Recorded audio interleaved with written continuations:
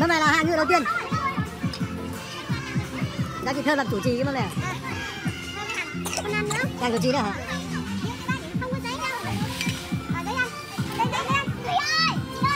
Vâng, sau mâm này thì có chị Nhạn làm chủ mâm, bà Ngân làm phó mâm. Đấy. Được em tham thích ngay, nhìn mặt che cả ra. Đấy.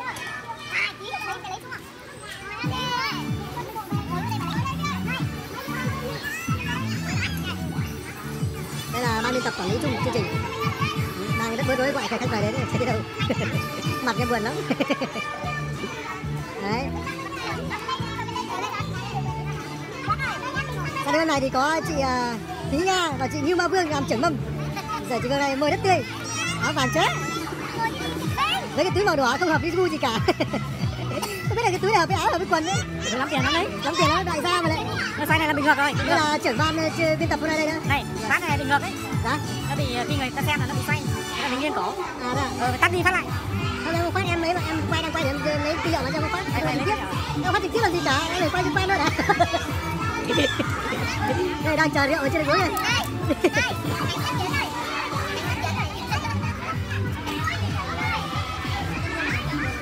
Đây con đã lên, chào thế nào? Trời, đánh đá, trời. Trời, kinh, đánh đá này, đây là con đậu hệ nhá. Trời. Đấy. Gớm lắm cái đùa đó. Đấy. Tại sao đâu, làm gì đâu. Gớm lắm cái đùa đó. Đấy, đấy, hai chị em đã bắt nạt mình đấy. Hai chị em này. Đấy, hai công chúa. Này, về sân hôm nay rất nhiều công chúa.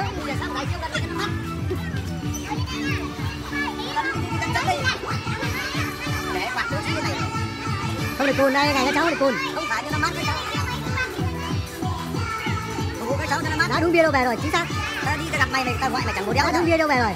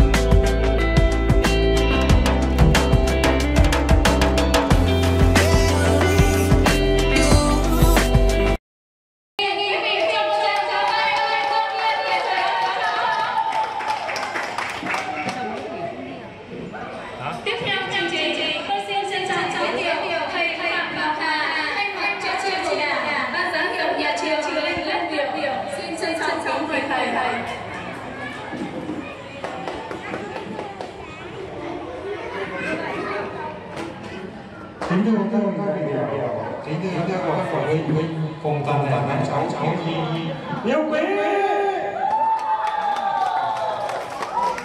Hôm nay là một không khí vui phấn khởi thiếu nhi cả nước đón Tết Trung thu, công đoàn và thanh niên phối hợp với nhà trường tổ chức vui Tết Trung thu năm 2018 cho cháu thiếu nhi trong và ngoài nhà trường.